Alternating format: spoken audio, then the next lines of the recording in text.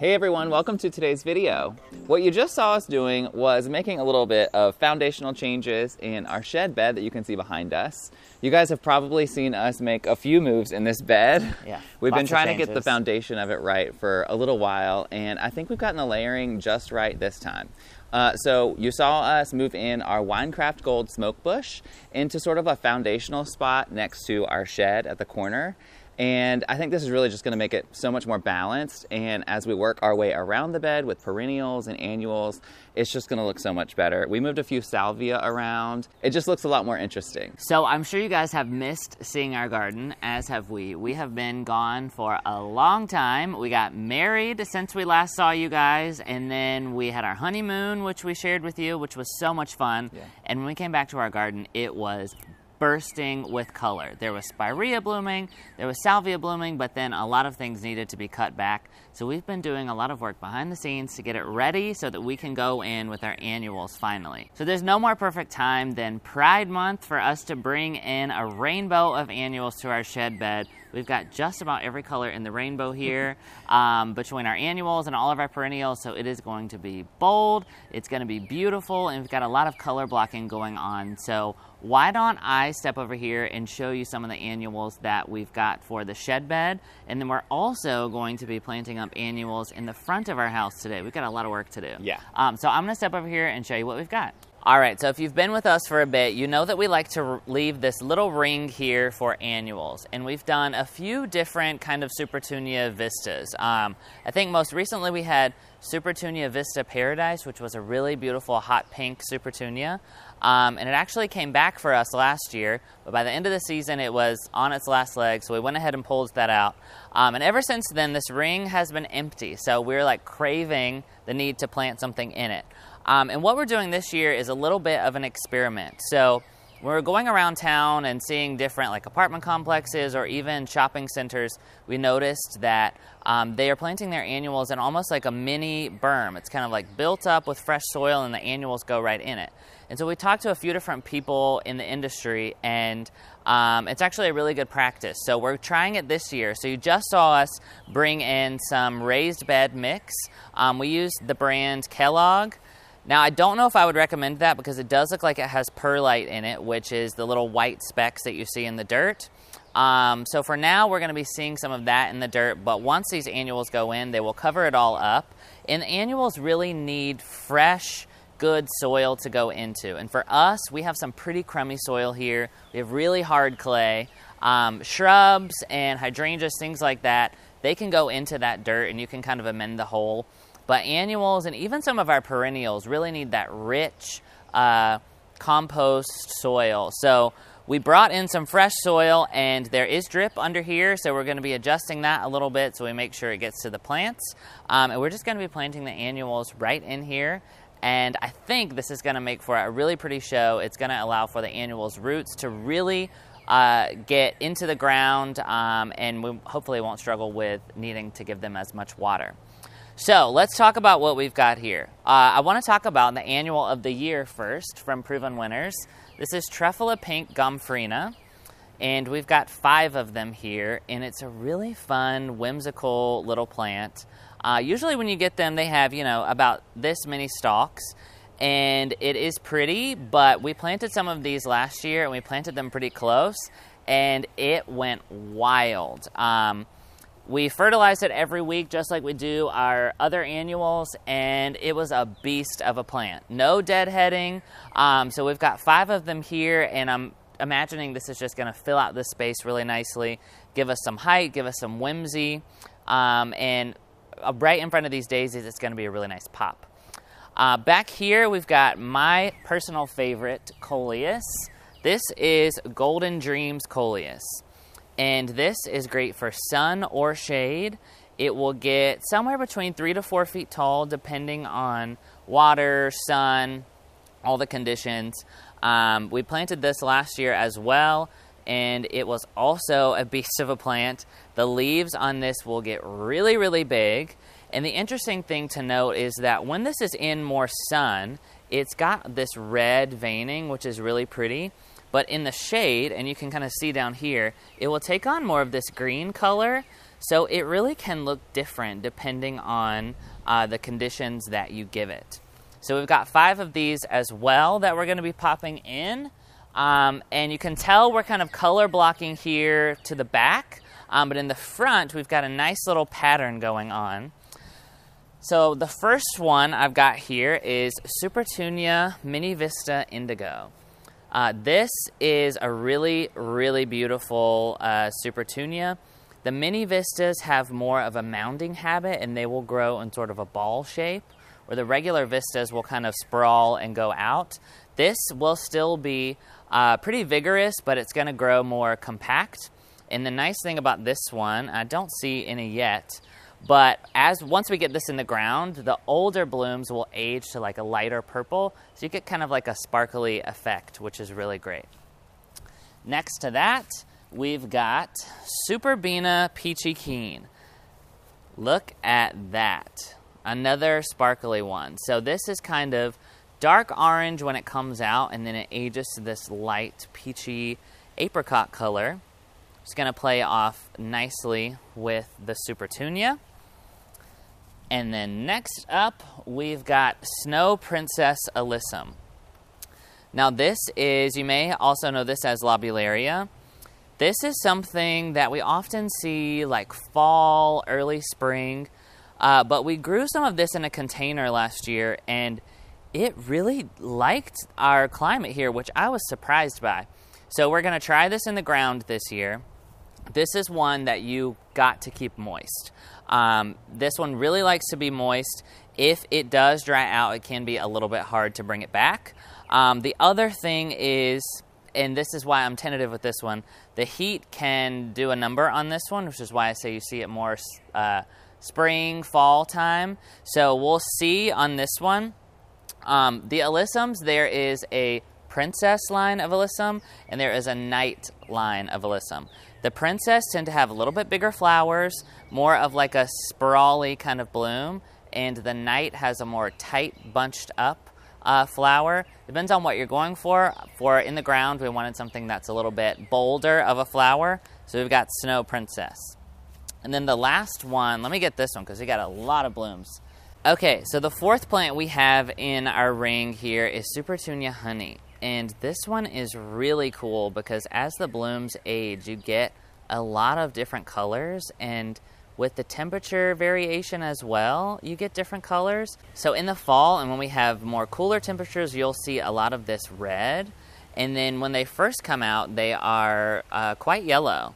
But there is not a single one on here that is completely yellow, which I think is kind of fun. So this will go nicely with the Peachy Keen. They'll play off each other really well. So the berm is going to be really important for keeping our annuals moist, especially the Alyssum, and even the Superbena really needs to stay moist. And so this raised bed mix that we brought in is going to help to encourage the annuals to drink up water, hold that moisture, and it's going to feed them really well. Now, I know that I showed you some plants back here that are not in the berm, and there is a reason for that. These are quite vigorous, and they're also taller, so we put them a little bit ways back. Now, we may add some things to the hole to kind of amend, but we have not had any issues with these taking off in our garden before because they are so vigorous.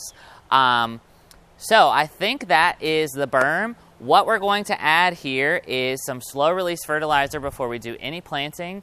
So we're using Osmocote today. As long as you're using something to feed your annuals, they will love it. They need that consistent food so that they will flower for you. We'll water these in, and then I'll come back once a week with water-soluble fertilizer as well. So I think that is it, and we can get to planting.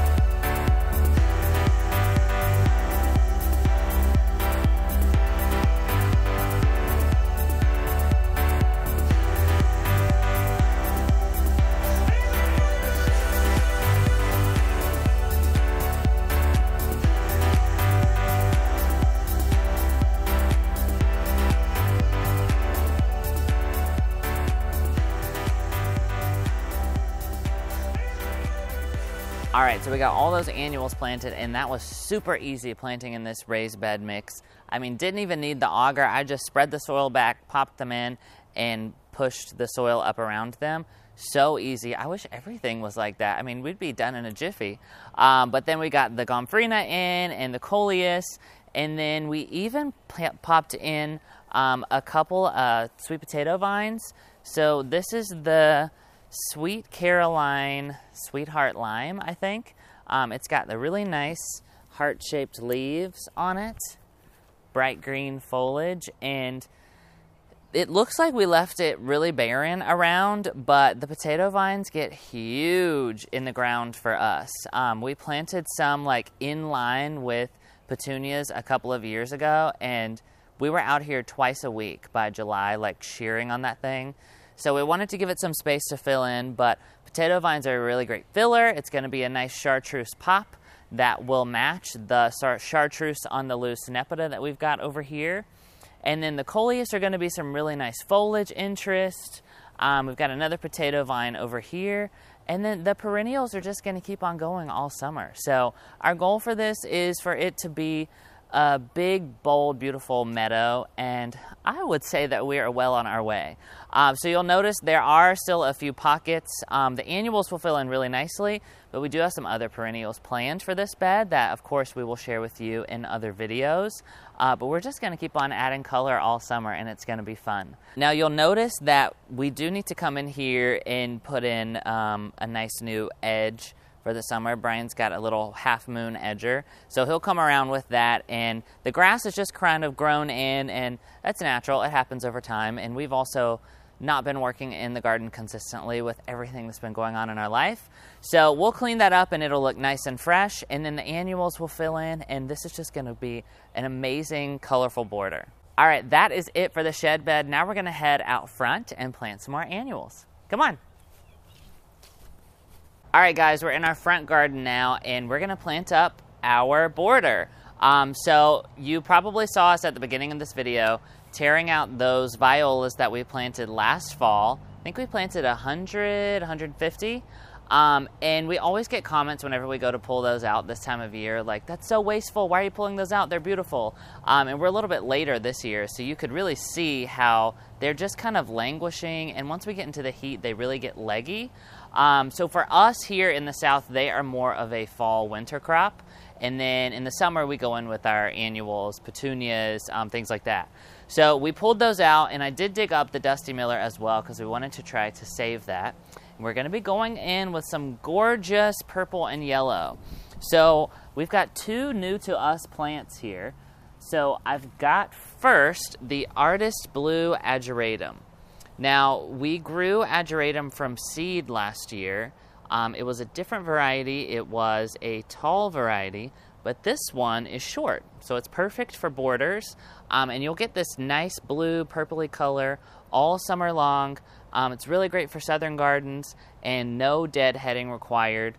This is going to be a really nice touch, and I can't wait to see how this does for us up here in the front. Second, we've got a gorgeous yellow petunia. Now, we really wanted to get the Mini Vista Yellow this year because it's brand new, but we're a little late, and so we had a hard time finding it, but we found this gorgeous yellow petunia. This is called Yellowstone Forever, and this one is really pretty.